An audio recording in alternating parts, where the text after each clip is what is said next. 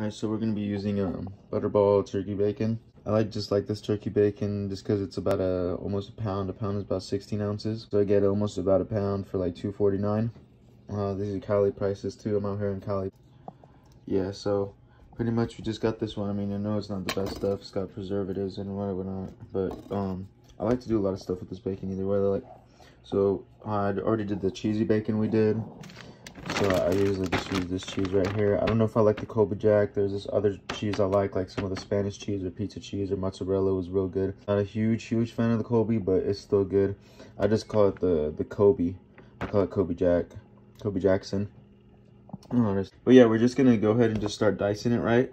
So we're gonna cut it all the way across, and we're gonna be doing eggs with this kind of diced up bacon and the cheese I'm feeling like today. You know, done it in slices here. I haven't cut all the way completely through because it just starts to do this kind of thing. So I just kind of cut into it without hitting too many of the edges, and it picks up with this knife because it's maybe not too sharp. So now I'm gonna go in and try to hit it vertically, or no, horizontally, I mean. Sort of like this is kind of like the technique I used. I kind of just came at it like this from the top here, and I would just hit it here. And kind of like that, and I mean, I guess you could turn the board around and hit it like that, but you know, this works fine too. Just cut up the edges or whatever, everything, just cut off all those.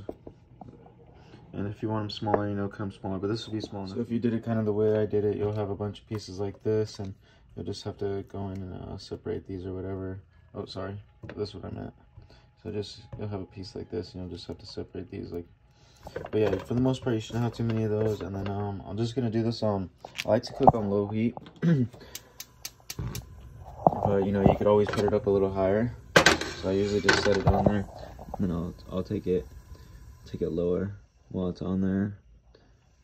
But right there is fine, kind of medium low, not too low. I'll go in and cut these up, and I just have these tongs, but you can use just anything to stir it. You know, I just wouldn't use anything metal on here. You know, like wood is good, or this polyester stuff. Yeah, this rubber tire thing is good too. But so yeah, I will do the bacon first, wait for that to be kind of cooked. We'll add our eggs. I got these eggs right here. This is 60 eggs, so it's about 5 dozen. I think it was about $6, $7. And then this one, I think this was like $6. I don't know. It's about 2 pounds of cheese though, so it's like $3 a pound. It's not too crazy. If you're wondering what type of eggs these were, if you're still wondering what type of eggs these were, these are I completely tore that up. Sorry about that. Let's see if I can get this aligned. Who's that? I think it's Norco Ranch right here. So we just got the Norco Ranch ones. Sell by May 21st. So, you know, you could see today is what, the 16th? Alexa, what day is it today? 14th. Today is Saturday, May 15th. 15th, yeah. So, you know, you're gonna have to eat these fairly quick if you want to eat them real good. So if that's the sell by.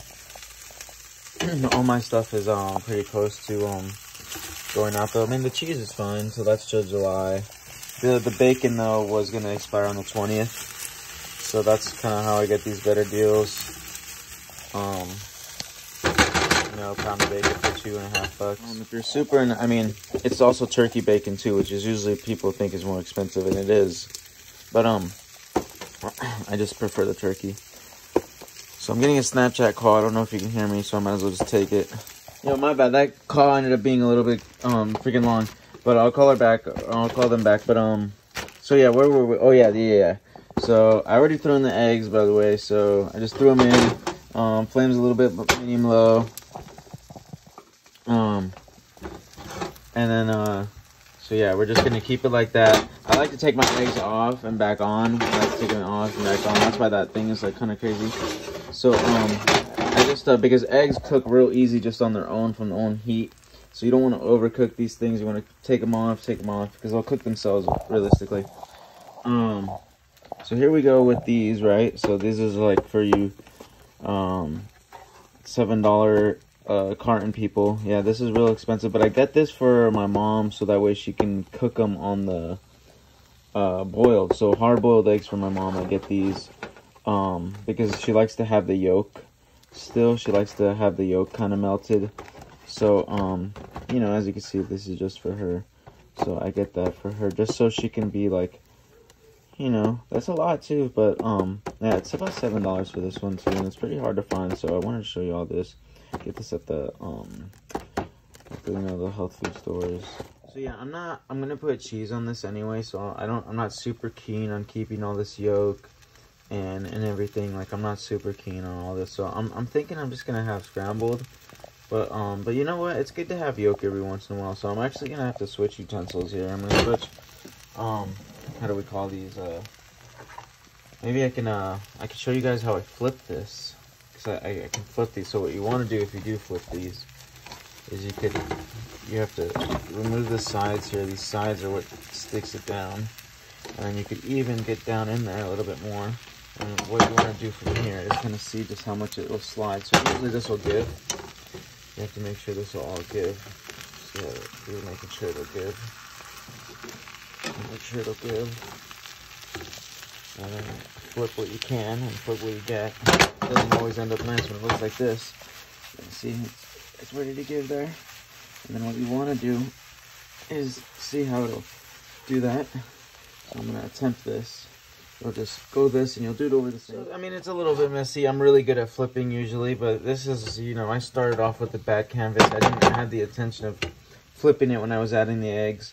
If I known I was going to flip it, I would have added maybe more eggs in the middle and then maybe like a couple on the sides, just so it keeps it all together, because when you have all the eggs on the side, it does end up like this. You want them all really in the middle and maybe just a few on the sides, just so it all kind of comes up here, because the sides are always going to be the part that usually gets damaged or not set correctly, meaning omelet looking here, which is fine. You can omelet cook it, but you won't get a nice layer like the rest of this. But this is how you'll essentially do the omelet too. You'll just, instead of flipping it, you're going to pick up half and then just flip that over and then try to bring it to the middle over the flame. I'm saying I like to have the eggs cook themselves, especially, you know, like, so I'll just have this, put it on and off, and I'll leave it for about 30 seconds off, put it back on for about 20 seconds, and, you know, especially because I don't want to burn these eggs. So this is probably a good time to add some of your cheeses too, if you like your yolk, like really like this, and you like that, but we're going to just cook it a little bit more because they're not these super nice eggs. They're these 7 for 60 and not 7 for 12. So yeah, this is it's not bad. A good way to check. Yeah, see, these are pretty cooked decently. You can check from in here. Yeah, see, pretty cooked. So I'll just add some cheese, put a little bit of flame back on. You want to be careful with this Kobe one, but you know, you could always add a lot. This is already too much. I just did that for just demonstration. So then I'll just even out some here because I had cheesy bacon. I do like cheese though. As you can see, I got carried away. So I usually even add more, but I feel bad doing that on screen. I don't want no one knowing how much cheese I add. So that'll be fine. You know how crazy I am with it. And yeah, again, like I said, just take that off. You can even, you know, make sure your sides are good. Again, all like that. That's how you really want to do the side technique. Just like that. See how they'll let you give again. Kinda. It needs more in here, and then it'll let you give again though. You can always move it around too, like that. Move it around the pan. Center it.